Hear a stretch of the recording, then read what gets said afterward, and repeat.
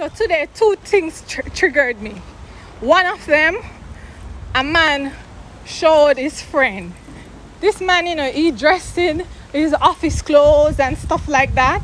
And him just confirmed to me that these people are a nobody. They are the nobodies, right? Because he's going to show his friend a girl, and it happened to be that it's a girl that I know, to show her picture, say, yeah, him a slammer now. Like, come on, man. Like, why you have to do them something here? Why you have to do them something here? That's why you have to know, say, God, hear you know. She don't know now, Or she consciously don't know now, But God did hear her unconscious know, which is me. And this is how these things work. You understand? So God hear. But I know she if know, she got catch up. Me not think I want to be a part of that. But if it happen where she manifests in front of my face, then I will speak my words.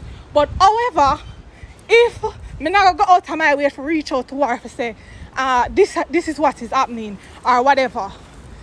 So listen, them people here, them coming like crosses. Some man for just drown. Me say me drown them in the fire, I see. You want to see them a look. Because me just a drown them, me just a look on them. Because what them a do, it is not good. It's not good. Why you got to take out your phone randomly? Because you're coming like a pitney. Why you got to take out your phone randomly for sure a man who you slam? That could be me. So that's why I'm mad. I get triggered by it. Because I don't like them things. I don't like gossipers. Gossipers are hell worshippers. I don't like them. So I just pray that she find out who this dirty man is.